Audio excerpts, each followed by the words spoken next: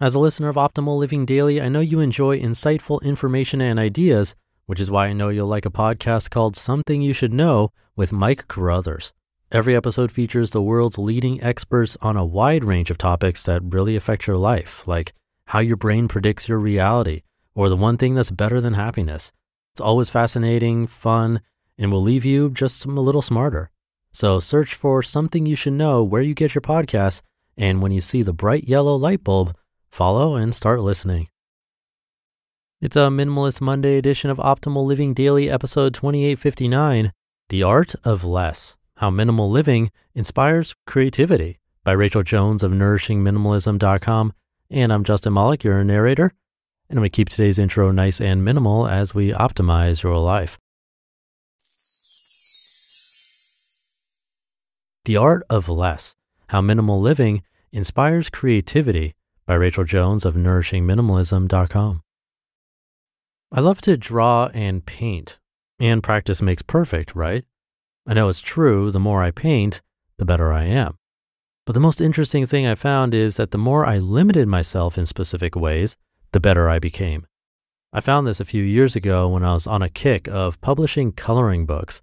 I'd color with my children, but when I went for the coloring books geared for adults, they were so detailed and intricate, I couldn't color with the colored pencils I got to share with the kids. I got frustrated with how much time it took to complete a page, and I set out to change that. From everything I'd read about coloring books, they said to pick one topic and focus on it. The first one I did was wine. I did about 20 images, and then it was hard. The last 5 pictures were the hardest to come up with, but they were the ones I was most proud of. A few months later, I had made a couple of other books, and the wine one was so popular, but after drawing 3 other books, I knew I could make a better wine book. This time was even more challenging. I'd already used up all my ideas in the first one. I didn't want to repeat anything. I scoured Pinterest for inspiration. I borrowed a hand lettering book and a monogram book from a friend.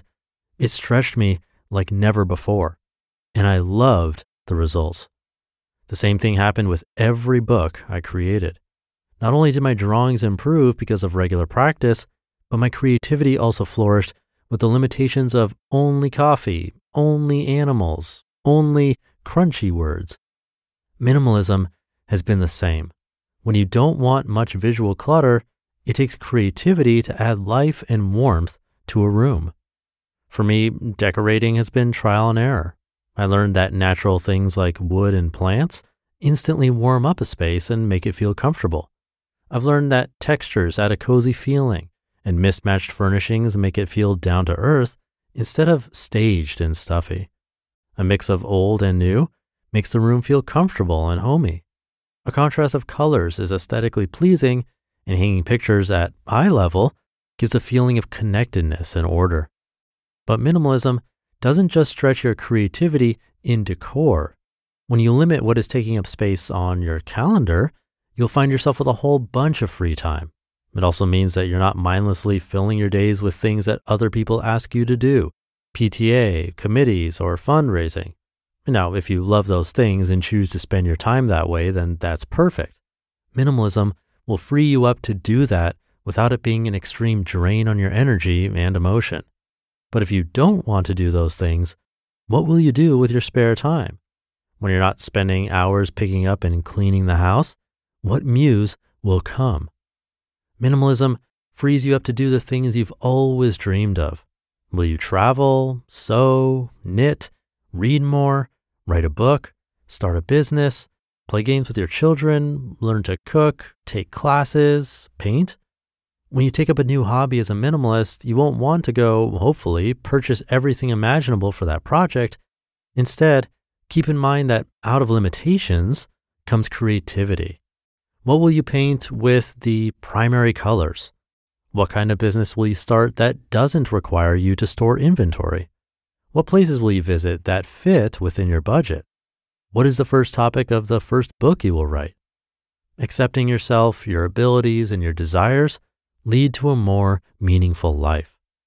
Living a life of minimalism is like stripping away all the things that have kept you covered and hidden away. Letting go of all the excess that has surrounded you gives you the opportunity to deal with yourself, your longings, and everything deep inside you. Because I was searching for more in-depth relationships, I thought if I simplified my life, I'd automatically grow closer to those around me. Although it gave me more opportunity to develop a healthy relationship with them, it didn't happen only because I had the time. I had to take intentional action to follow through with what I ultimately wanted. I had to make myself sit down with the kids and read. I had to schedule time with my older kids and dates with my husband. And I had to take time to pray and be available when God put a need before me. Minimalism, whether you want to or not, brings you face to face with the true you, which is why it's such a wonderful starting point. No matter what you want out of life, you have to acknowledge this real person that has been hidden before you can move towards the things you desire. You just listened to the post titled, "The Art of Less, How Minimal Living Inspires Creativity" by Rachel Jones of nourishingminimalism.com. Between the kids being home and hosting, everything in our house gets used up in summer. With Instacart, I can save money by stocking up on all my favorite summer brands. I save time by getting everything delivered in as fast as an hour. And I save myself a sink full of dirty dishes by stocking up on paper plates for the annual summer cookout. Save more on summer essentials? Spend more time enjoying summer. Add summer to cart. Download the app to get free delivery on your first 3 orders. Offer valid for a limited time. Minimum $10 per order. Additional terms apply. Major phone carriers make you sign contracts with rigid data plans to trap you into a kind of forced phonogamy. Sounds pretty insecure if you ask me. At Consumer Cellular, we believe in a more consensual and healthy form of phonogamy, free of contracts and more flexible to your data needs. This way, you stick around not because we force you to with contracts and fees, but because you love our phone plans. Like ardently love our phone plans. Phonogamously. Consumer Cellular. When Freedom calls, we're here to answer. Call us at 1-888-FREEDOM. Thank you to Rachel.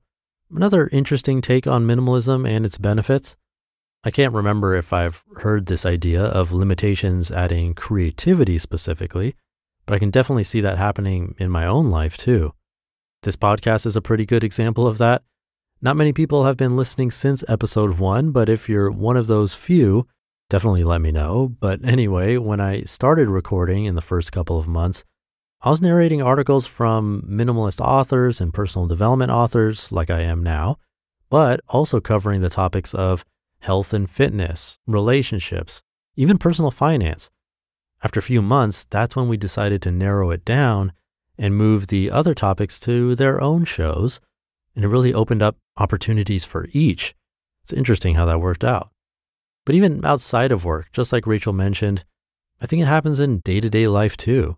That minimalism leads to, well, whatever you think brings the most value to your life. It's up to you to figure out what that is.